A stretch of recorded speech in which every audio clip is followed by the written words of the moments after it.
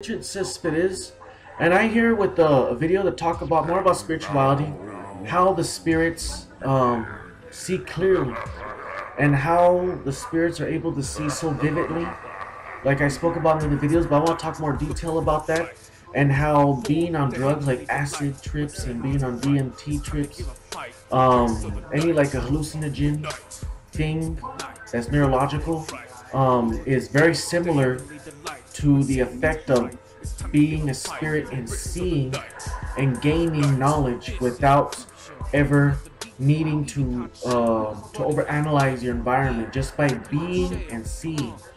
And one thing I came up with is that there's some other things I want to talk about, but with this particularly, the spirits are able to see very clearly because they're like I spoke about in the video. They come out of the middleman, the body, this meat suit that we're in, and it kind of weighs down, our ability to absorb information and to appreciate what we're staring at. Because a lot of people, a lot of mediums, and a lot of scientists and people who study about spirits and all stuff, there's one thing that one fact that I'm pretty sure is real, is that the spirits and the living see just as vividly, both the same. They see things just as vivid.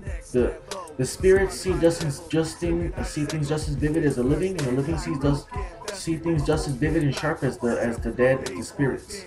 Both the same.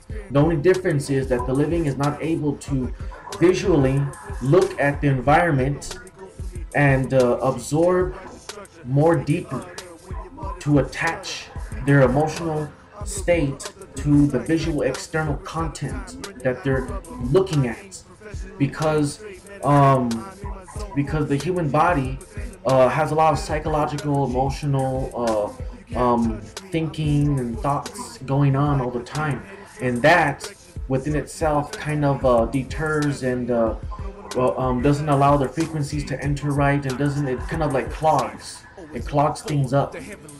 And basically what it is that the living person has a lot of background noise in the subconscious and the brain. What I mean the background noise is that they have a lot of thinking, a lot of worries, a lot of anxieties about work, and a lot about financial and social and personal, sexual, whatever. They have a lot of background noise going on. So the living person, they can see things just as vividly, like holding up a brick. They can see all the nook and crannies and all the crevices and sharpness of as a brick, holding up a brick, as a spirit would be looking at the same brick. The living person and the spirit see the same details and the same dramatic, vivid sharpness, both the same. They're both the same. But the only thing is, though, is that the spirit, their emotions is able to flow out more. And this is the thing I'm getting at, is that the reason why the spirits, when they go to heaven, when they go to the spirit realm, they see things more sharply and vivid things pop at them. The reason why is because they're out of the body. They're no longer anchored and hindered by the background noise of the living mind, the emotional states. When you're staring at things, the living mind, the living person they don't allow themselves to completely become engaged into what they're staring at. Random objects like this, things like that. There's too much going on. They're looking at it, they see it sharply, but they're not engaged with it emotionally. There's too much thinking and worries going on in the back of their mind. Financial problems, social problems. I need to go and get some clothes, pay the bills. So all that kind of hinders the appreciation of the sharpness. And the spirits, since they're out, they're no longer hindered by the human mind, the brain. They're able to look at the same thing, and now they're just basically, they have no worries now. So now their environment becomes their body. So now they're able to look at an object, and they're able to project, effortlessly project their emotional state. Because this is the thing, the reason why the spirits see so vividly, I want to get at, is because they're able to project emotions to the object. Not only is their vision just as sharp as the human body, human living person, but now their emotional state is now included. is now added to the visual content. So the visual content is combined with the emotional content, both clearly working together in sync, connected like a puzzle piece. Now, since the background noise of the living mind is not there, now they're able to look at things and appreciate and see the intensity. It becomes more intense because now the emotional state completes the puzzle of their visual and their visual existence. The emotional state now completes the puzzle piece of their visual external. They become the totality of their observation now. They become the totality of their environment because their emotional state flows out more without the mind clogging things up, problems, thinking. Now they're able to project more and just be and connect with everything.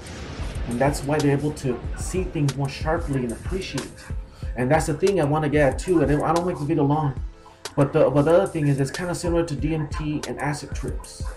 Like when you take acid trip or DMT or whatever type of drug, whatever, you know, it allows the mind to open up more. It activates other parts of the brain. It's almost like you have no control over it. And that's the same thing as the spirit. What it's doing, what I'm thinking is that the brain is loosening the spirit and the brain. When you're logic and you have no drugs in you, the brain and the spirit are kind of connected. But when you take drugs, the brain gets affected, the physical brain gets affected, so it becomes loosened. The spirit and the brain become loose. And so now everything that you're looking at is now communicating with you. It's loosening up in the quantum level. It becomes loosened up because the liquids and the chemicals loosen up at the quantum level.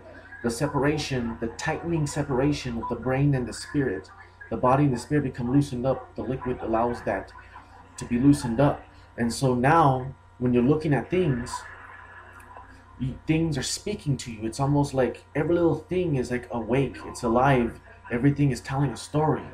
And when people experience this, they're unprepared. But the people don't understand is that is how spirits see things 24/7. That's how they receive information. That's how they live. The spirits, everything they look at is a story, a cup, a bottle, you know, like this, of the details of a wallet. Everything around them is telling a story. It's opening up and taking you on an adventure. That's what a drug trip is. But a drug trip is actually the way that a spirit actually lives and perceives and exists 24/7 every day, even though there's no time up there. That's how they live. And by taking a drug, you're basically one with the spiritual, psychological intellect. You're becoming one. But because you're living with the body, your body is kind of, you know, it's like this tug of war. Like, you know, the logical part of the brain is like, hey, wait a minute, this is not right. There's too much. There's no logic going on. You know, I'm freaking out here. But when you die, the same thing happens. When you take the drug, things loosen up. When you die, things loosen up. Just like the drug loosens up the spirit with the brain. And when you die, the brain and the spirit loosen up the same exact ways they take DMT and acid and anything else.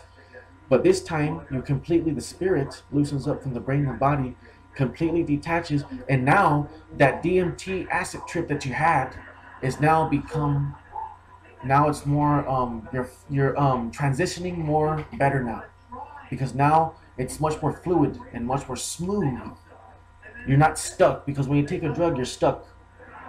This unbalance is stuck, and so, you know, you're fighting with logic and the logic of the spirit, and it's like it's stuck. But then when you die, it becomes loosened up, and you let go, and things let go.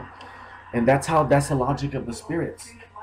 The same exact way that the spirits see things is like everything tells them a story. Everything around you is telling you a story. When you take a trip, everything speaks to you in your mind, is telling you a story. You trip out on every damn thing you look at.